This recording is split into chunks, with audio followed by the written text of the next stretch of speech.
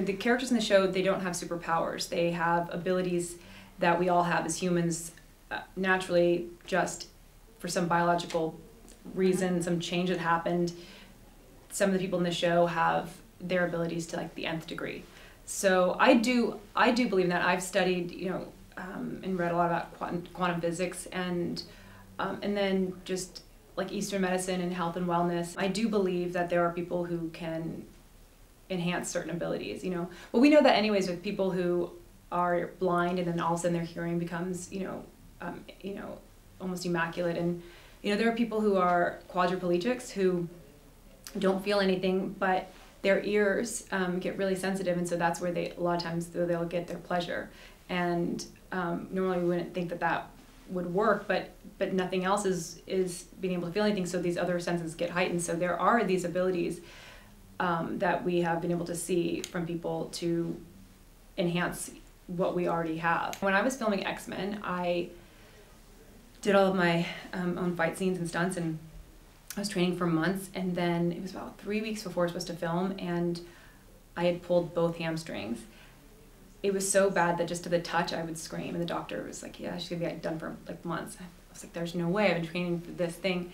And I had already, you know, gotten into learning about some Eastern medicines and different things, and for 5 days straight, 24 hours straight, every day, even when I was sleeping, I created some system at night, and a combination of infrared therapy, amethyst crystals, magnet therapy, this gua sha technique, which is like kind of like cupping but different. And within 5 days, I was completely back and was able to do all of it. I look back on that time and realize, you know, I was able to get my body to heal a lot faster than the doctors, you know, told us that we could, and told producers that I could, and was able to come back. And so, you know, I do believe that if you really look and you try to find the answers, there's a lot of things around us all the time that do aid in healing or getting our bodies to perform at a better level.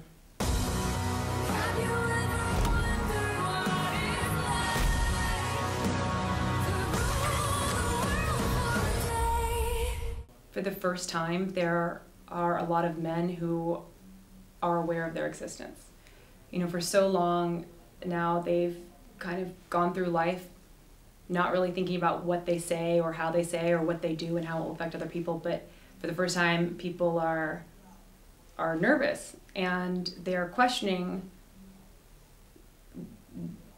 what they're doing or how it will be received. You know, if you ask any woman, minority, or LGBTQ member how often they're aware of their existence, they'll say every day. Like, every day you're aware of, like, oh, I'm a woman in this room. Oh, I'm a Asian woman in this room. I have to think before you know, how will this be taken this way? How will they like me? Will they respond? Will I be seen as this if I say this? And so now there's all these guys who have to worry about that, and honestly, it's, you know, it's what the rest of us have been doing for a long time, and it's actually not a bad place to be in. You know, I think the world works better when everybody is more conscientious of how they affect other people. Can I tell you a secret?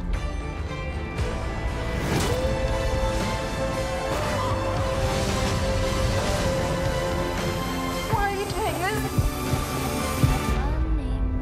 Because of what you are.